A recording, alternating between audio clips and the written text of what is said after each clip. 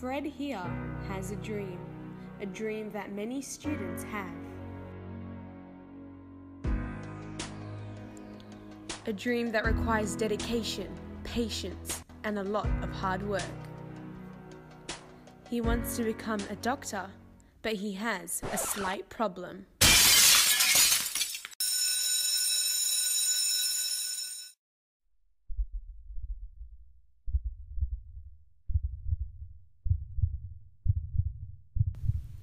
Whenever he gets his report, his heart stops. For his biggest kryptonite happens to be maths. But this time, things will be different. He will mend his shattered dream by doing amazing in his upcoming maths test.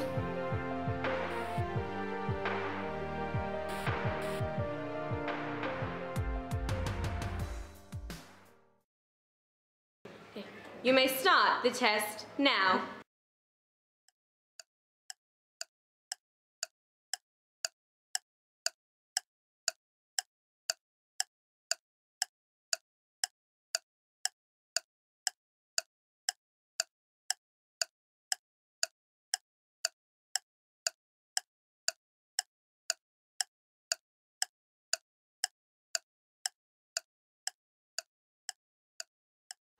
Focus. You'll never become this if you don't believe in yourself and if you don't follow your dreams. Don't give up so easily. Now, let's focus on your problem. Oh, cell division. A simple exponential equation. Now, if I direct your attention to the board.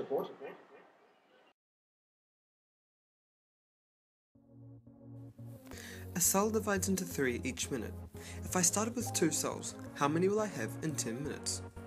Let's start this from scratch and actually draw it out. We are starting with 2 cells at the beginning. Since each cell divides into 3 every minute, we'll have 6 cells after the first minute, followed by 18 in the next minute, and then 54 by the third minute. And I can't be bothered counting anymore. Let's now put our data in a table of values, where we'll let X represent minutes and Y represent how many cells we have. If we were to plot a graph, we'll get something like this. A graph of this shape is known as an exponential graph, and so we have an exponential relationship between each of the plots. This relationship has the general formula of Y equals Y0 multiplied by A to the power of X. Y0 represents the number of cells we have at 0 minutes, and A represents the constant multiplying factor. Let us now apply this to our question. Our Y0 value is 2, as we have 2 cells at 0 minutes. Our A value is 3, as each of the cells divide into 3. Our X value is 10, as we need the number of cells in 10 minutes. This gives us the answer of 118,098. The exponential growth branches much further than just a maths test. It allows us doctors to take measures to prevent spread of pathogenic bacteria, viruses, and cancer cells, as we know at what rate they are multiplying. It helps us determine the right dosage of medicine and treatments such as chemotherapy and radiation that is required to cure someone, even saving their lives. So as a doctor, you really need to master this. So, you're gonna have to wake up.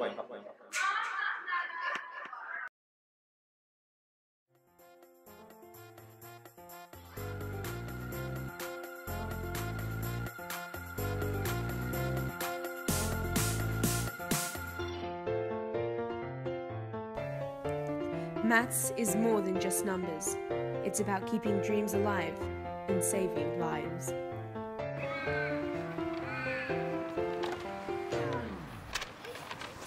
Oh no!